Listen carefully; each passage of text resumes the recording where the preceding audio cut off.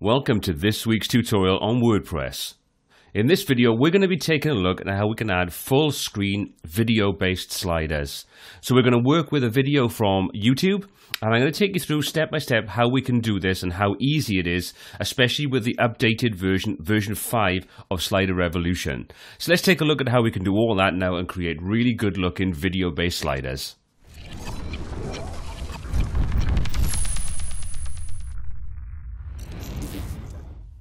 So the first thing I'm going to do is go through and set up the basics of my slider. So I'm in Slider Revolution 5 and I've got through to the point where I'm just about to set up my new slider. So what I'm going to do is set default slider. We're going to give it a name which we're going to call video for this example.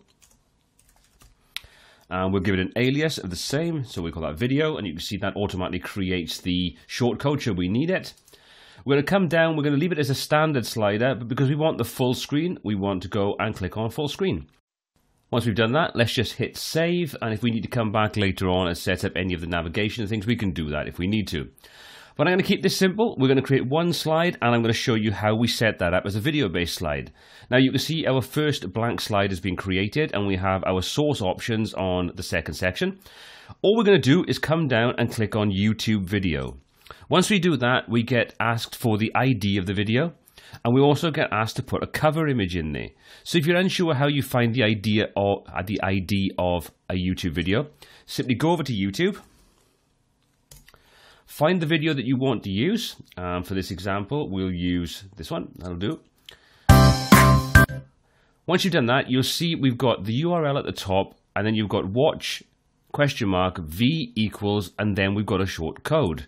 That's the code you need to copy in. So all you do, find the video, select it, choose that last little block of code that comes after the equals sign, and you're good to go. So I've done that. So what I'm going to do is I'm going to drop the relevant code into the ID section. The next option we have available is to set the cover image. Now, if at this point I try to save this, we will get a dialog box that pops up and tells us we need to save that. We need to add in a cover image. So just to show you, if I click Save Slide, you can see cover image needed to set for videos. So we'll say OK to that. I can't save it. So all I'm going to do is come up to either the media library or the object library. Now the media library is where I can upload files myself. The object library is a bank of files that we have available to us on the full version of Slider Revolution 5. So we're going to jump into the media library. And you can see here's all the files that I've got uploaded. Now I'm going to choose this one of the tiger because that's associated with this particular video that we're going to be looking at. So I can click on that, and you can see that's a 1920 by 1080 graphic of a tiger, funnily enough. So we're going to use that as the opening screen for the video. Now what I'd recommend is to either use the first frame or the first couple of frames, whichever you want, from the video that you're going to be using to embed in it, so you have that nice smooth transition from the still image, in this case the tiger, through to the actual video when you hit the slide itself. Or create a graphic that you think represents the video well, however you want to work with it. So I'm just going to add the alt tag for our SEO purposes. And I'm going to click on insert, and that's now going to put that backdrop image into our slider. So when this slide loads up, that's the first thing that people are going to see. Then it will seamlessly start playing the video that's going to be the second and third frame and so on. So you can have that nice smooth transition. Now if we hit save, we see we've now saved that file, that slide I should say. So once we've done that, let's go and put a couple of other things onto this image to make it a little bit more interesting, so it's not just the video slide. So first of all, let's come up and let's go in and create a new layer. For this, I'm just going to put a shape in there. And all I'm going to do is just create the shape that I want. So to do that, we just have to set a couple of parameters. So I'm going to set the background of this to be yellow. So let's just go and get some color into this. Choose yellow, a nice, strong, vibrant yellowy color. That'll do, I think, for this. And we need to set up the size of it. So I want this to be a width of, let's go for 10. Let's see what that looks like. And we're going to go, yeah, that looks pretty good. And we'll go for 100, well, let's go for 150. We can always adjust this if we need to. Padding and so on, I'm not bothered about. There's no border being applied to it. So everything's looking good. So we'll say add that in. We've now got that added in. Now, if I want to change anything on this, we've got no dialog box now to go back and make any edits, and I can't edit it by just adding in a new shape, for example. But what I do have is the ability to come back up, and where we've got the style option, if we click on the advanced options to the next side of it, you can see we can go in and we can change things. So where at the moment I've got that at sort of 50% transparency and I want it to be a solid color, I can come out to this and I can now change that to be 1. That'll now set it as a full color.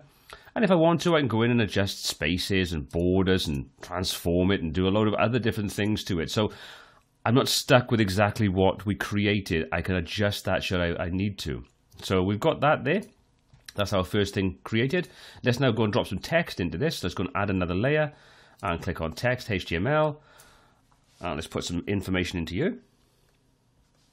So there we go. There's our text. So what I'm going to do is confirm that. We'll roughly position it. And the next thing I want to do is create the actual style that I want to apply to this. Obviously, it's a little bit lost on there. So let's just come up through to the style again. Let's, Open Sans is fine as the font. Let's change the weight. Let's make it a bit thicker. Let's go for 800 on there. Maybe 600. Looks a bit odd. Let's set the size and let's go for something like, let's try 60, see how that looks. And let's set the line height to be 65, so we've got a bit of space in there. That's looking pretty good. Actually, let's go a little bit larger. Let's go for 68. Just so we can get it to look like a nice heading. That's looking pretty good. Yeah, we'll go with that. So we'll set that where we want it to be. That's looking good. The next thing I want to do is just put a button in there that we're going to use to link through to the video. So if someone's interested, they can click through to either the page, or in this instance, we can link it up to the YouTube video, for example. So all we need to do is create another layer. We're going to come down, we're going to add a button in there. We're going to set this to be, let's go for the same kind of color yellow as well. Background, we're going to set to be transparent if we can. Let's just set that to be 0. So it doesn't matter what color is associated with it. So that becomes transparent. We're going to go for a border. We'll set that to be 1 pixel. And let's just give that a nice yellow border. Now, normally I go through and I copy the color just to make sure we've got exactly the same color on the button and the line and everything. So we've got that consistency. Actually, let's thicken that up a little bit. Let's go for 3. That's looking a bit better. And all we're going to do then is we're going to come in and give it some text. And we'll say view video. What we can do then is come down to the idle state again, and we can change the font if we want to. We can change it easily just by typing the font family we want, if we want to use an icon, for example, and the relevant different buttons. Now we can obviously come in and set the overstate. So let's go back in and let's go to the hover state. We'll set the background again to be 0. We want that to be transparent. The color is okay for a moment. Let's just set the border back to 3. And let's just choose a slightly different yellow. Oh, excuse the weirdness. So let's just set this and choose a slightly different orangey yellow kind of thing. So there we go. So let's take our mouse over and you can see that's what that's going to look like. We can change the color of the text. Let's set that to be white.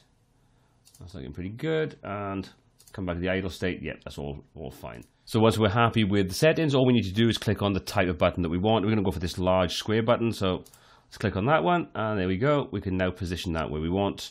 We'll drop that in. Yeah, underneath here is fine. So we've now got some basic elements in our slider. We've got the video set up and everything else in place. Let's just quickly position these where I want them to be. Let's just resize this a little bit. Just shrink that up a bit. Just so it fits in line with the text a bit better. There we go, that's looking good. And we'll drop the button in, make sure that's in line. Okay, so we're pretty much there with the content of the slide. As a final step, let's go through and animate some of these different actions. So let's just stagger them off so you can see at the moment we've got all our different layers set up in our timeline. So all we need to do is offset these to control the navigation. So the button's going to be the last thing that's going to come in. So let's go for the shape first. Let's bump over the text and let's bump over the button a little bit.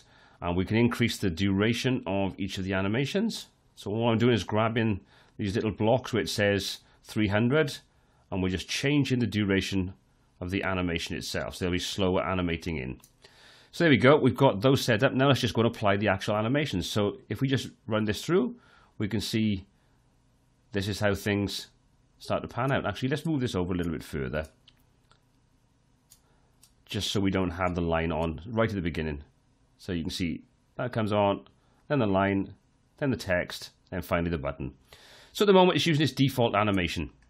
We can change that if we want to quite easily, so we'll select in this example the line, come up to animation, and you can see at the moment it's set to fade in, which is the default transition. So all we need to do is click on that and we can choose any of the other animations. So we could just say, let's go for long from right, for example.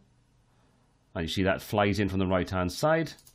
We could do long from left or short from left, and that'll come from the left hand side at a different speed. So we've got a range of different animations we can do.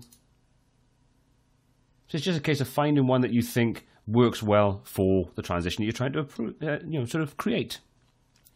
So for this one, I'm just going to use the slide mask from left. That gives a nice effect. And let's take a look what that looks like on the text itself. So let's do the same again.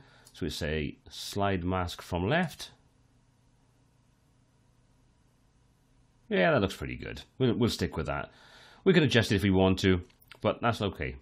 And we'll do the same then on the button. We'll just have that, we'll leave that fade in, so that looks a little different. Okay, so let's hit save on that.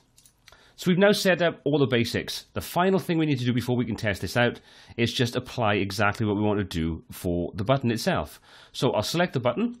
I'm going to come up then to actions, and we're going to click on the plus to add a new action in. So what we're going to do is we're going to say on click, we want it to do something. So for this example, we want it to be a simple link. So you can see we've got the link URL, and then we've got a couple of other options on there. The only thing we need to do is change the link type from jQuery to a link, and then we can just drop in the URL for the button. In this case, we could link it through to the video. So let's just do that. So all I need to do now is go to the link URL, paste in my link, and we've got everything set up. If you want to, you can change the target, so you can have this to open up in either the same window or create a new window or tab. Depends how you want to work with the link itself. So there we go. That's pretty much everything in place. If we now hit save, that's now saved it. So what we can do is we can take a look at what this looks like on screen. So let's check that out right now. So let's just jump over to a new tab, and we're just going to paste in the link to that page, and we'll hit. And there we go. There's our slider, there's our animation, and you can see our video starts playing seamlessly.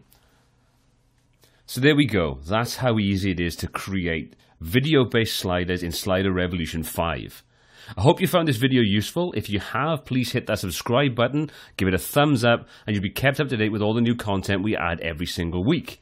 If you have any comments, questions, or feedback on this video or anything else on the channel, please pop those in the comments section below. And until next time, take care.